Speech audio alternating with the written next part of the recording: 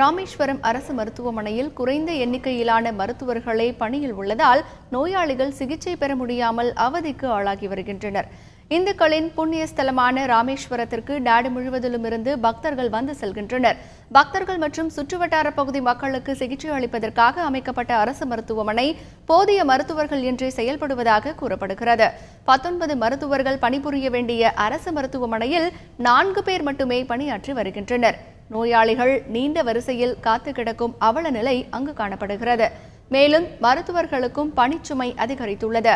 விபத்தில் படுகாயமடைந்து வருபவர்கள் முதலுதவி சிகிச்சைக்கு பின் 60 கிலோமீட்டர் தொலைவில் உள்ள ராமநாதபுரம் அரசு மருத்துவமனைக்கு அனுப்பி வைக்கப்படுகின்றனர். இந்த நிலையை மாற்ற கூடுதல் மருத்துவர்களை நியமிக்க வேண்டும் என்று ராமேஸ்வரம் பகுதி மக்கள் அரசுக்கு கோரிக்கை விடுத்துள்ளனர்.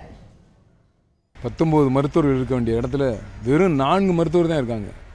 அதுலேயும் ஒரு மருத்துவர் அடிக்கடி மீட்டிங் போக வேண்டிய சூழ்நிலையில் 3 மருத்துவர் வைத்தியம் பார்த்துக்கிட்டு இருக்காங்க. இங்கே ஒரு நாளைக்கு ஒரு 1000 பேருக்கு மேலே வைத்தியம் பார்க்குறாங்க. ஆனால் மருத்துவர்கள் எண்ணிக்கை அதிகமாக இல்லைனால அந்த 3 மருத்துவர்களுமே ரொம்ப மன உளைச்சலுக்குள்ளாகப்படுறாங்க. சின்ன ஒரு தலைவலி காய்ச்சல் வந்தால் கூட அது ராம்நாடு இல்லைன்னா மதுரைக்கு தான் போக வேண்டிய சூழ்நிலையில் இன்றைக்கி மக்கள் இருந்துகிட்டு இருக்காங்க.